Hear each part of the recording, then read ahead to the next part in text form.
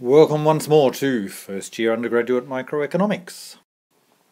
In the first two presentations in this series, we defined what we mean by elasticity, and we showed how you could use the own price elasticity of demand to make predictions about government policy. The policy we looked at was a price support scheme for farmers. In this presentation, we're going to show how to actually calculate the own price elasticity of demand, working from data about the demand curve.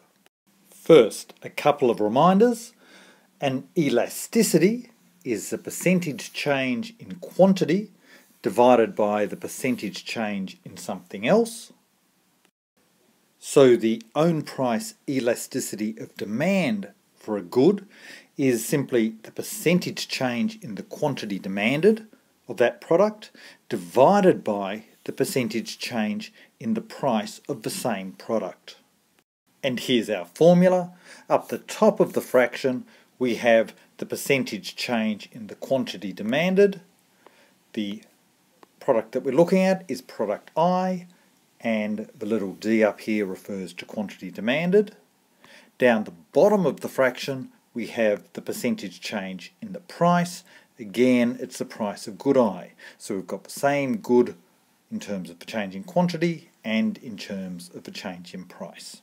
So this formula is simply the own price elasticity of demand for good I. Let's now apply this to a simple market. I'm going to pick the market for eggs because I may as well. We've got the quantity of eggs down on the horizontal axis, we've got the price of eggs up on the vertical axis, and we're going to start with a price of $2.40 and 10,000 dozen eggs being demanded. We're only going to look at the demand curve here because we're looking at the own price elasticity of demand. Now, to work out the own price elasticity of demand, we need a percentage change in quantity and a percentage change in price. So let's put a change in price in here and look at the change in the quantity demanded when the price changes. Let's suppose that the price goes up from $2.40 up to $3. That leads to a reduction in the quantity of eggs that people would like to buy from 10,000 eggs down to 7,000 eggs. So, our percentage change in quantity, well, quantity has fallen by 3,000 from our initial level of 10,000, so that's 3 divided by 10, a 30% change in quantity demanded. Our price has gone up by 60 cents from the original level of $2.40, so that's a 25% increase in price. So, the own price elasticity of demand for this demand curve at the price of $2.40 when 10,000 dozen eggs are demanded is given by the percentage change in quantity, 30%, divided by the percentage change in price, 25%, so that gives an own price elasticity of minus 1.2. Remember that we've got the minus sign in here reflecting that quantity has fallen when the price has risen, although often economists leave the minus sign off. Notice also from last time that this elasticity in absolute value terms, or without the minus sign, is greater than 1, so this says we have an elastic demand curve for eggs. Notice that we said that the elasticity of demand was minus 1.2 at the price of $2.40 and the quantity of 10,000 dozen eggs. Even though we've got a straight line demand curve as drawn here, the elasticity of demand is going to change at different points on that demand curve. To see this, let's just do the reverse price change. Let's imagine that we start off with a price of eggs of $3 a dozen and 7,000 dozen eggs being demanded, and we drop the price now by 60 cents down to $2.40, and that leads to a 3,000 increase in quantity demanded. What's our elasticity now? Well, we've had an increase in quantity of 3,000 divided by 7,000, so that's about a 43% percentage change in quantity. The price has fallen by 60 cents. 60 cents is 20% of $3. So quantity has gone up by 43%, price has gone down by 20%, so our elasticity of demand is 43% divided by 20%. That gives an own price elasticity of demand of minus 2.15.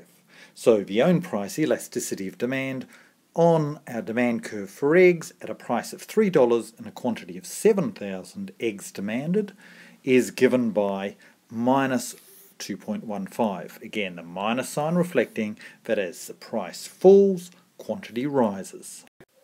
A couple of points to note here. Firstly, note that the elasticity of demand at the price of $3 is significantly different from the elasticity of demand at a price of $2.40, even though this is a straight line or a linear demand curve. That's a general result for demand curves. For most demand curves, the elasticity of demand will change as we move along the demand curve. So when you're talking about the elasticity of demand, you have to talk about a specific point on the demand curve. The elasticity of demand at a price of $3 will be different to the elasticity of demand at a price of $2.40. The second point is that our measures here that we've got from the data of the demand curve are actually estimates of the own price elasticity of demand. The actual formula for the own price elasticity of demand is given here on this slide. If you know some calculus, this isn't too hard. Effectively, this left-hand bit is 1 over the slope of the demand curve at the point, and the right-hand term is just the price divided by the quantity at that point. And this is the formula for the exact own price elasticity of demand of a demand curve at a particular price quantity combination. But whenever we go out and use real data, we're not going to have this left-hand term, the exact slope, and so we're going to have to approximate this formula, and that's what our percentage change in quantity divided by our percentage change in price actually does. So we're always going to end up with an approximation or an estimate of the own price elasticity of demand. Once you realise that what we're actually doing is trying to get an approximation of the own price elasticity of demand at a point on the demand curve, then you can recognise that we can get that estimate or that approximation in a number of ways. We can look at a small price increase, a small price decrease, or a change in price around the particular point that we care about. Now, from my perspective, I don't mind which of these approaches you use. However, obviously, if your lecturer in your course tells you to use a particular one of these approaches, please do so. So let's see how we'd run through each of these methods to estimate the own price elasticity of demand for eggs at a price of $2.40 per dozen eggs when 10,000 dozen eggs are demanded. We can look at a small price increase from say $2.40 to $3. That's an increase of 60 cents or 25%. That results in a reduction in the quantity of eggs demanded from 10,000 to 7,000, so a reduction of 3,000, which is 30%.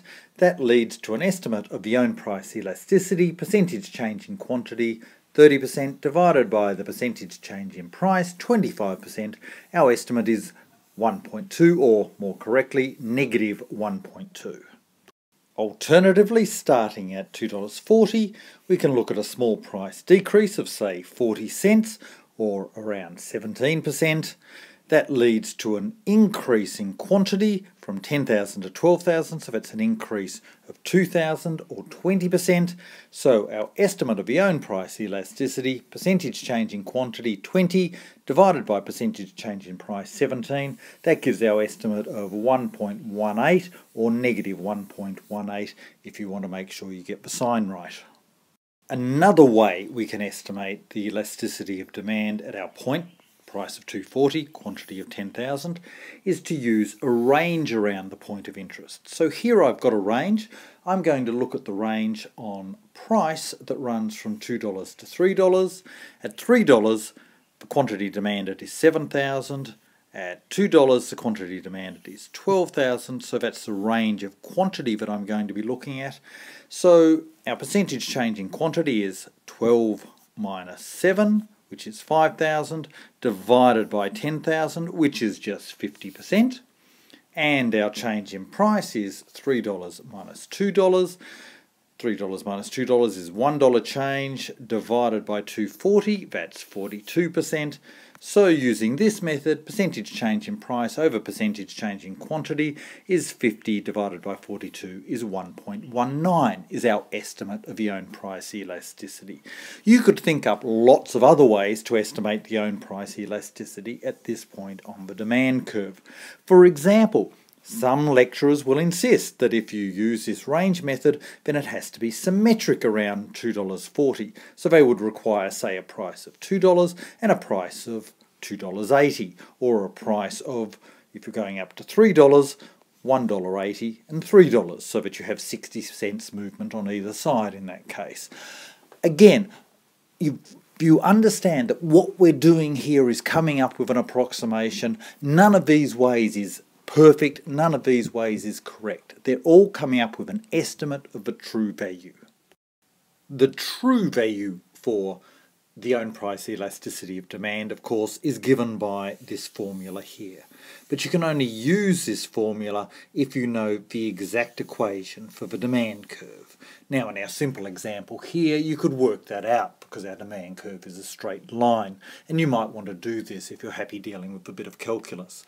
But more generally, in the real world, when you're dealing with estimates of demand curves, you won't know the exact equation, and so you're going to have to deal with the sort of imprecision that we've seen in this presentation. Recognise that you're making an estimate, and don't stress about the fact that your estimate is not perfect. Finally, some of you will have noticed that this first part of our elasticity formula is really just one on the slope of the inverse demand curve. And a question that often comes up from first year students is, why do we use this elasticity formula that we have here rather than just using the measure of the slope of the demand curve? Well, that's what we're going to turn to next, and I'm going to explain why elasticity is a better measure than using the slope of the demand curve.